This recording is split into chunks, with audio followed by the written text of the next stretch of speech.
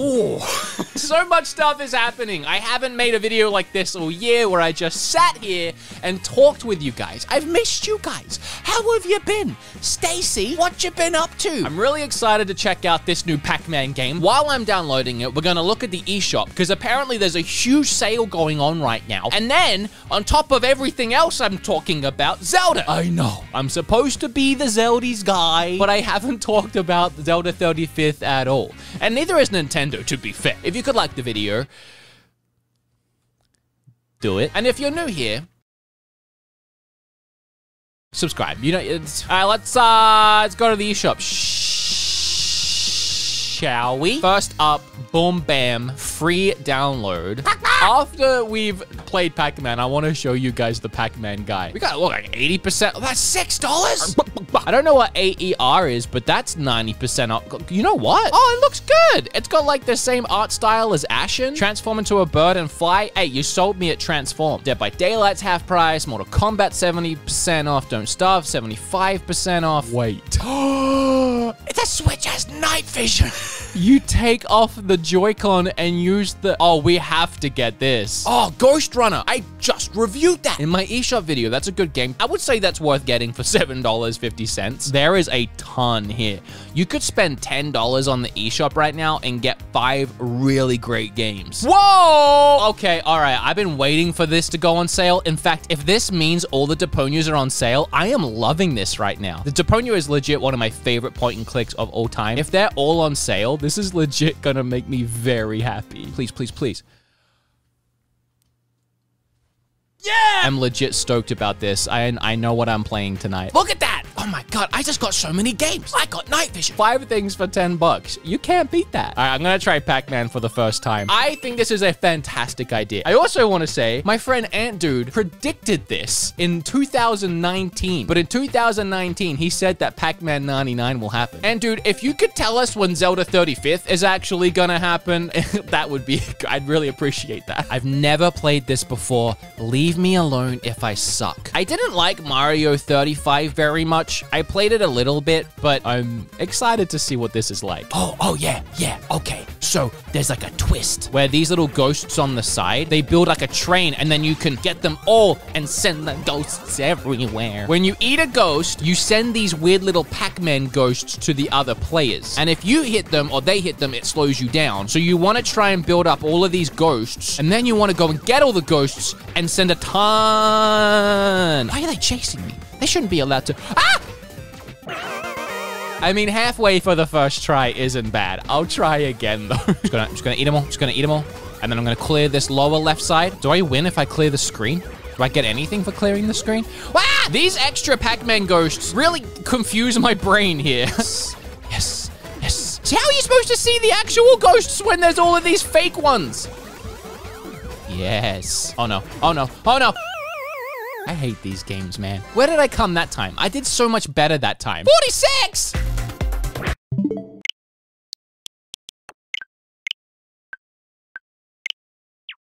Play Deponia. But hey, what do you do to keep yourself looking your best? There's nothing like a nice, smooth shave from your face to your legs. But seriously, I'm actually really excited to be working with Harry's because they support organizations that provide mental health care for those that need it, from men, veterans, LGBTQ+ youths, by giving 1% of their global sales to non-profit organizations, which is incredible. I got nothing to... Just awesome. Thank you for doing that, Harry's. Harry's is a personal care brand that delivers a close, comfortable shave at a fair price, as low as $2 for a refill. I have tried other shaving brands in the past, but Harry's sharp, German engineered blades, high quality weighted handle, rich textured and scented foaming shave gel, it just can't be beat, especially not for the low price of just $3. When you redeem your trial set at harrys.com/BeatEmUps, you'll get the 5-blade razor, travel cover, and their foaming gel, as well as helping to support mental health. Kim, stop laughing at me. Mental health. Thank you, Harry's, for sponsoring the video. Click that link below or go to harrys.com/BeatEmUps. You just should. All right. On with the video. I said I was gonna show you guys the Pac-Man guy though. I bet the Pac-Man guy is so happy about Pac-Man 99. This guy, this dude. Pac-Man just gives me this feeling of giddiness, like there's all these tingles running up and down my nipples. Like, you can love Pac-Man, that's fine. But maybe stay away from tingly nipples when you explain how you feel about Pac-Man. Like, that's how it gets to the next level. Look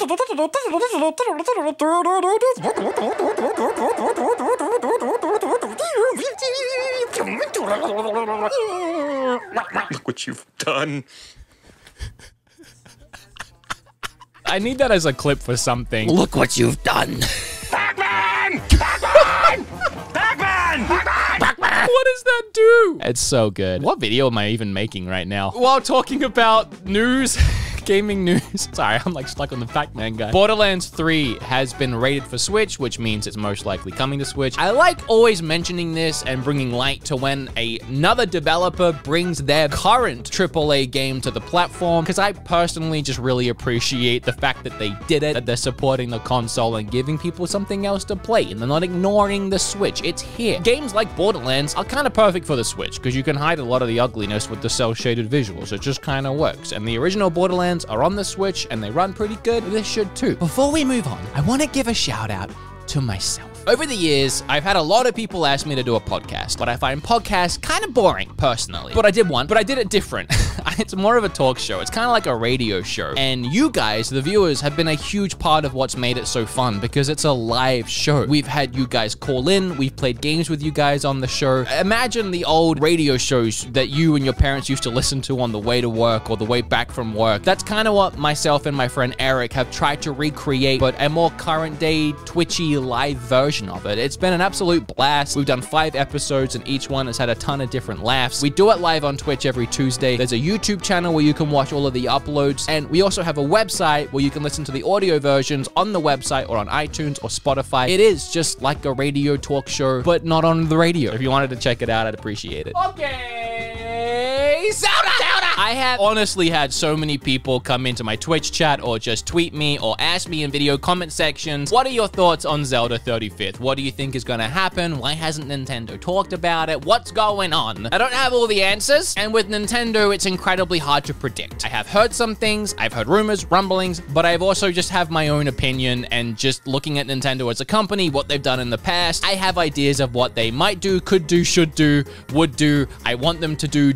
Let's talk about it. So to start, just in case you're confused here, it is Zelda's 35th anniversary, meaning that the first game released 35 years ago. Actually, it was February, and we missed it. The only thing we've really had Zelda related this year so far is Skyward Sword, which they kind of proposed it as like we're still working on Breath of the Wild, but in the meantime, here's Skyward Sword, which Nintendo actually has a history of doing that. They re-release or they port another Zelda to whatever the current system is to kind of tie us over. But here's my theory here. Not just a tie-over, but the start of the Zelda 35th anniversary. And it does make a lot of sense to start with Skyward Sword, because Skyward Sword is the start of Zelda. Yeah.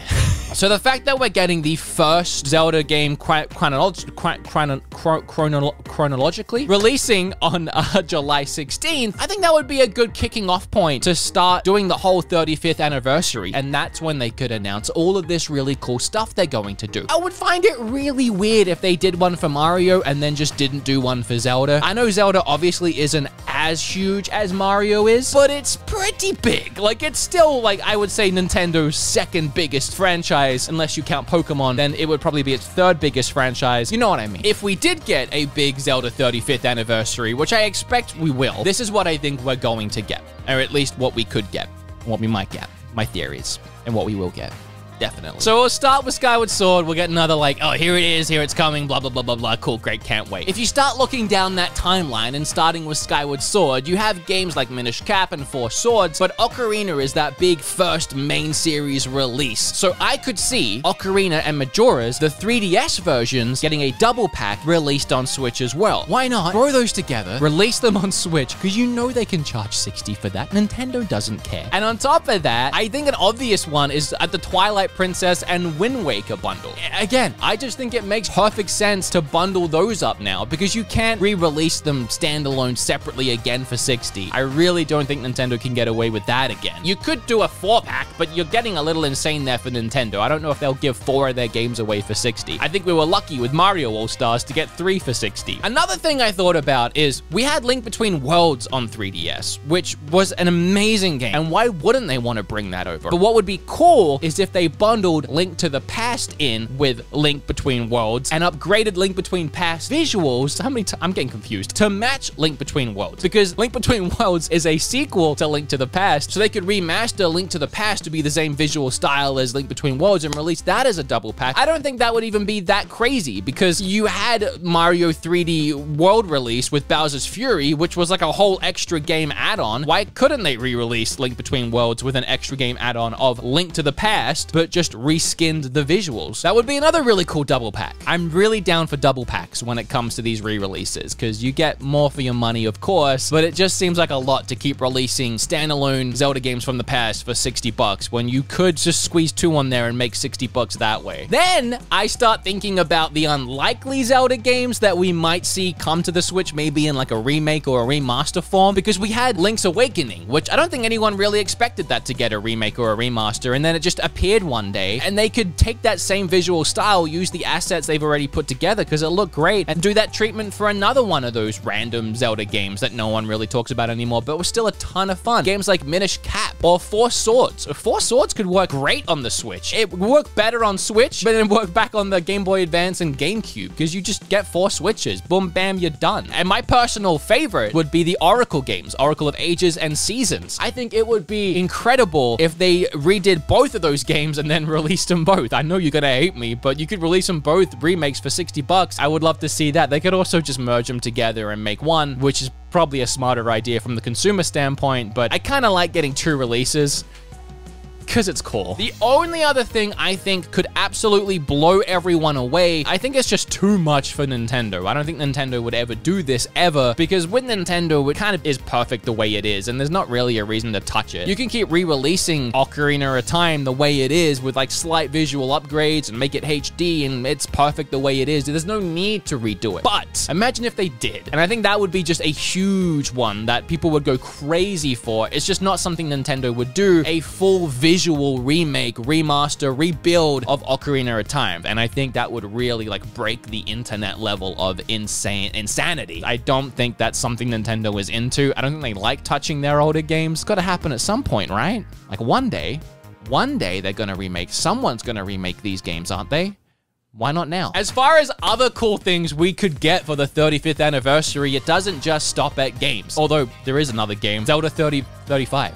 You know, why not? It seems like Nintendo are just doing this. This is a thing now that they're doing for games. Like Pac-Man we just played 99. They did Tetris. They did Mario for Mario 35. Just like in Mario, how it was select levels that you could race and beat other opponents on. Why not just have select Zelda screens and the first person to kill a certain amount of enemies, or the first person to clear a certain amount of screens, or find a certain item, or maybe even beat the game. I don't know, because the game's only like an hour long if you power through it. I could easily see a Zelda 35th happening. I'd be surprised if they don't, honestly. Okay, I am fully into this now. I am on a rant, but Lego Zelda.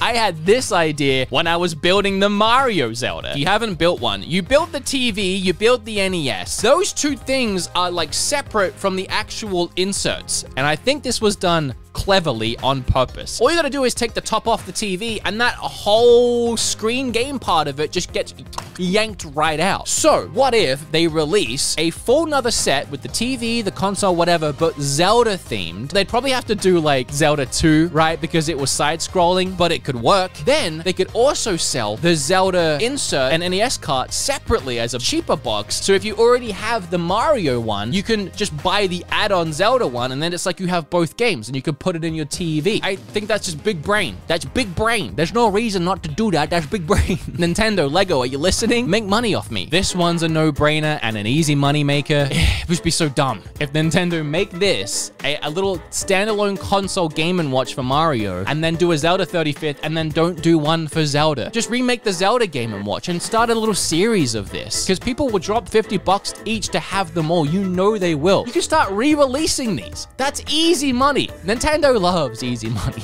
Just going by that Mario 35th anniversary, I'd expect to see some cool crossover content. Like Mario had Animal Crossing DLC, you could easily do Zelda Animal Crossing DLC. We just had Monster Hunter release. Would be pretty cool to get maybe the Master Sword in Monster Hunter. Maybe it could replace the Long Sword or something like that. That's just easy collaborations, right? And you never know where that stuff could pop up. Like Nintendo loves just scattering Easter eggs and Zelda stuff in other games, and you could easily do DLC for a game like Monster Hunter or any game. In the Mario one, we also saw merch like clothes and shoes. I could easily see there being Zelda shoes. And then there's just a ton of things that we can't even guess. Like Mario got the Bowser's Fury add-on, like a whole extra game. Like no one saw that coming. They could do something like that, like or something completely different that I can't even imagine. I wouldn't have imagined a Mario Kart circuit. Where did that come from? I don't know what they could do a Zelda Kart circuit, but something like that off the wall that comes with a toy or an accessory, just something crazy. And then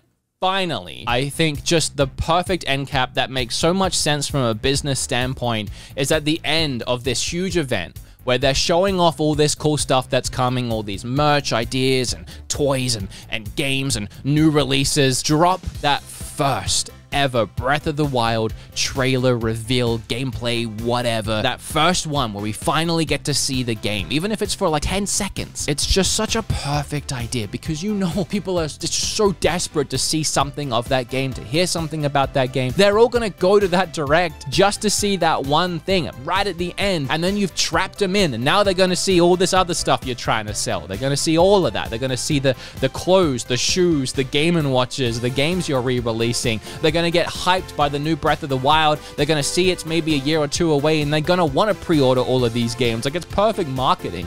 Man, everyone's gonna want to watch this direct just to see that end, just to see Breath of the Wild, and then you've got everything else there just waiting for them to throw money at. And it also makes sense that they didn't mention any of this or 35th back in February, because why wouldn't you want to wait until that Breath of the Wild reveal is ready so you can throw all this into the same thing? And imagine Nintendo Switch Zelda-themed Pro Super Switch console announced alongside everything else, or even just a Zelda-themed console. There's so much that could happen, and I'm really excited for all of it. I don't like predicting things or getting excited for stuff like this because, you know, if it doesn't happen, then I look silly. If it does happen, then, well, I guess it just makes me look great, really. But what do you think? What did I miss? What do you think we would get for some kind of like weird Zelda thing? What did you think of the Pac-Man guy? We're doing it. I'm back. I'm here now. I'm here now. More than one video a week, please, Wooderson. Where have you been? You're dropping the ball. I know I am. But I'm back, and I love you all, and I'll see you in the next one.